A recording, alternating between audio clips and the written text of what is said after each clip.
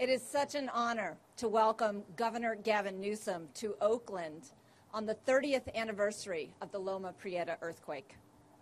Now, I have just come from remembering those who lost their lives 30 years ago, most of whom were in Oakland in the Cypress freeway collapse.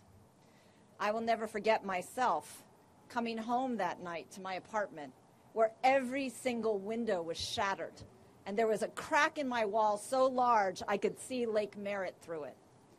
And as the horror dawned that so many people had lost their lives, that so much damage was done to this Bay Area, it was a sobering experience. And yet, we saw how Oakland came together. Today, I am so thrilled to be here as the backdrop to this announcement that will help all Californians be safer. Seconds save lives.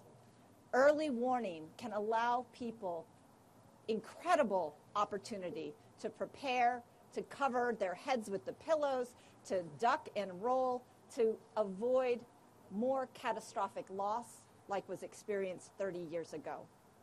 And it is a supreme pleasure to introduce leadership in California that is investing in this type of preventive technology before the next big one happens. All of California is safer today because of this incredible groundbreaking announcement. And so with that, it is my pleasure to introduce to you a governor who has demonstrated a bold vision and a willingness to invest in prevention so that we do not have as much tragedy and destruction to deal with after the next big one that we know is inevitable. Governor Gavin Newsom. Thank you, Mayor. Thank you. Thank you. Thank you, Mayor, for, I've never been on this remarkably new construction. This is fabulous. And by the way, for all those folks that only watch, I say this lovingly and respectfully, I'm one of them, but not only watch Fox News. That's not the picture you get of San Francisco every night on your television screen. I just want to remind people what a spectacular place this is, the San Francisco Bay Area, the Oakland Bay Area, the San Jose Bay Area, how vibrant it is, and how remarkably well this region is doing. And it is appropriate that we are here in this region on this day, an anniversary, 30 years from the Loma Prieta earthquake. Like Mayor Schaaf, I, among many that are assembled here today, was in my apartment about to walk out a little late to watch the World Series at a friend's house at 15 Rico Way in the Marina District when all of a sudden I felt the shaking and the old chandelier going back and forth. I naively, the time, I think they told you to go under the door. Now they say drop, cover, hold, but the time it was going to the door. And I remember going back and forth and hearing car alarms in the day go off, and walked outside and didn't know what the heck would happen. I thought the sewage systems had all burst. It was that thing we learned afterwards called liquefaction that was coming up, something people had predicted, but they had never seen in the scale and scope. Just a block and a half away where was that iconic building, lives were lost, that had collapsed, that corner building in the Marina District, and everybody was assembled to help out. It was a moment of pride and spirit, not just tragedy, to see neighbors, folks from all walks of life coming together to help one another. And I say that in that spirit of resilience, the spirit that defines the best of this region, finds the best of a city, San Francisco, that was ravaged by not just the '89 earthquake, but the 1906 earthquake. Remind folks the flag, the icon on the flag of San Francisco is the phoenix rising from the ashes of the earthquake. And so we are cognizant of not only this moment as we reflect on history and our past, but we look to the future. A few years back, a lot of you ran with headlines saying that experts had put out a prediction, 99.7% chance within the next 30 years, 99.7% chance within the next 30 years, we would experience an earthquake greater than 6.7. It was a rather jaw-dropping prediction, particularly from experts that are cautious in making those types of predictions.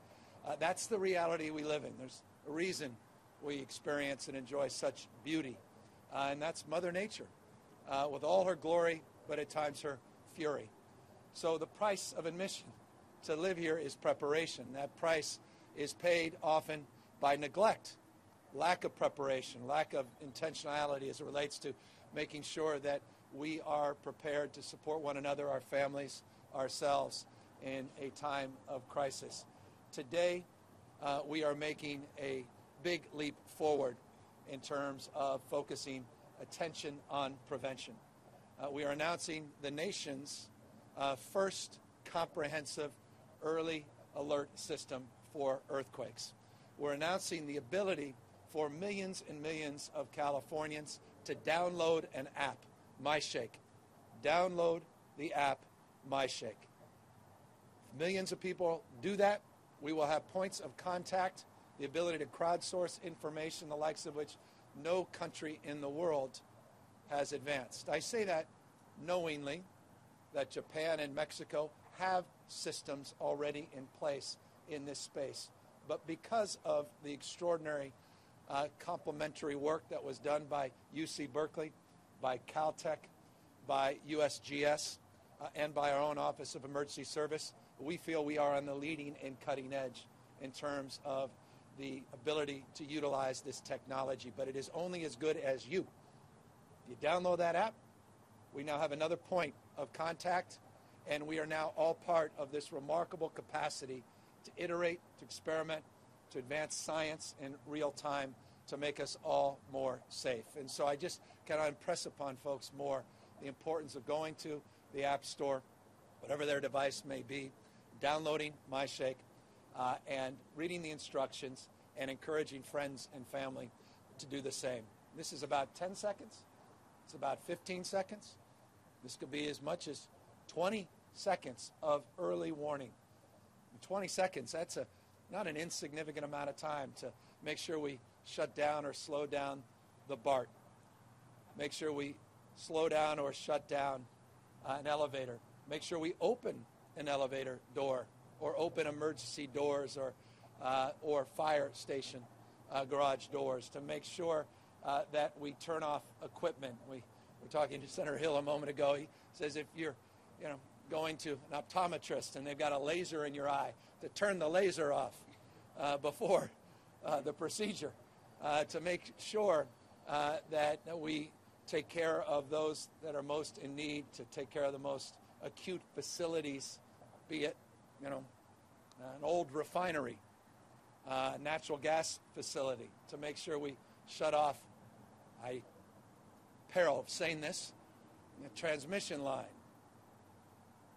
in anticipation. I know you'll probably run with that, so I know that I walked into it, but it is one of the benefits of this system that the utilities are connected to this system in an earthquake that could prevent a lot of lives and a lot of property damage from occurring.